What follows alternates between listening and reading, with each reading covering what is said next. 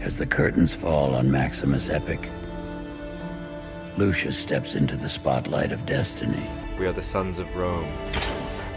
Let us show them what we're made of. Gladiator 2 is an upcoming American epic historical drama movie directed by Ridley Scott and written by David Scarpa.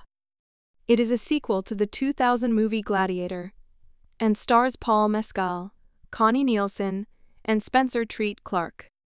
The movie is set 25 years after the events of the first flim and follows Lucius, the son of Lucilla and the nephew of Commodus, who becomes a gladiator in order to avenge the death of his father.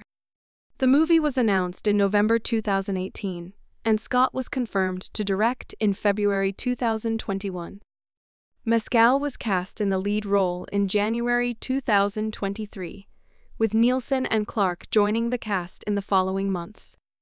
Movieing began in June 2023 and is scheduled to wrap in January 2024. The movie is scheduled to be released in the United States on November 22, 2024. Plot. The plot of Gladiator 2 is still under wraps, but some details have been revealed. The flim will be set 25 years after the events of the first flim, and will follow Lucius, the son of Lucilla, and the nephew of Commodus.